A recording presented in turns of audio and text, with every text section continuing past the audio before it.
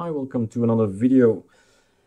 We roll at ArcoLinux from often the inputs of users. So here is a breakfix asking here, is it possible to give termite command prompt, username, etc. a unique color? Yes, there's no problem. There's no problem, you can do that. So this is what we do. We listen to the users, we change sometimes the ISO because of it, and we make tutorials and articles because you ask it.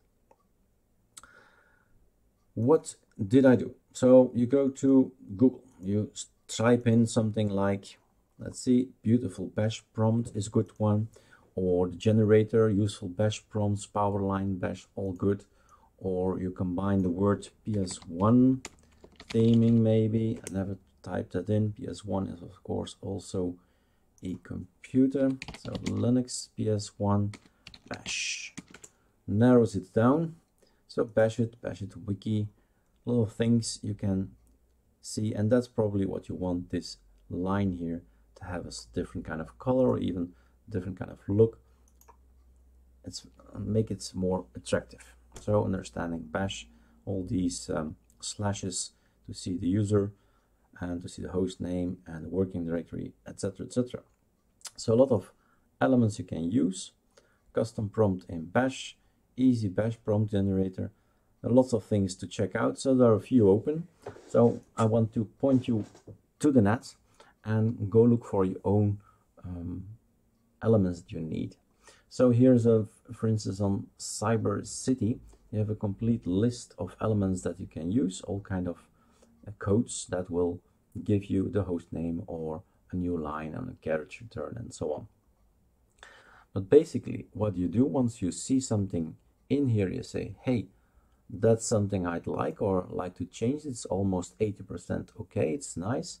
You have this line that you can have here, PS1. You say, okay, let's copy paste this thing over. Haven't done this yet. And then you open your own bash RC. So bash RC is now filled with a lot of PS1s, so I've been testing, and Control V is another PS1. So this is just a variable. This means he's filling it in and it's overwriting and overwriting and overwriting, and the last one is going to count. So line 21 is going to be applied. So when I save this thing and I ask for the terminal, we have a different look. So this is a new prompt with different codes, color codes, and so on and so on. So here's my user, I think, who user is there, and so on, you know. So we have lots of codes and color codes in here. 33M is a color code, and we have this how do you say, at sign, that's it in English, an at sign, and then the coloring of the at sign must be in here somewhere. So 33M seems to be yellow, right? 31M has another color, it's red, it's Eric. And then we have this line, 32M is this thing, I think. So that's how you define each element with a color, and you have a long list. Even I delete some stuff, so if I say, let's not look at this line, so deleting 21, oh, that's too much. Delete, save, Ctrl-Alt-T, then you have the last one. So let's delete some stuff here. What we're looking at now is this bunch. No, not this one, that one. So if the user is not root, then you have this. If user is root, yeah, then you have this, and otherwise it's this color. So I think we're in line 19. So we have this kind of look. All right. So deleting some more, and we are going to this look now.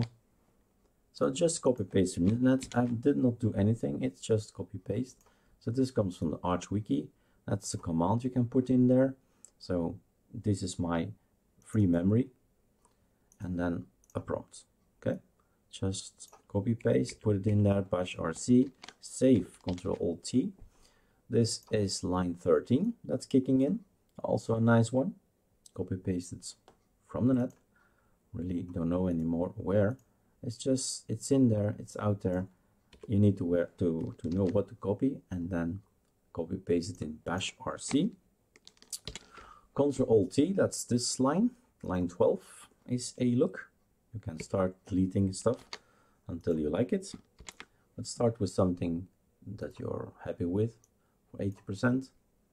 And then we have this line, and this is then again the standard line, so our line.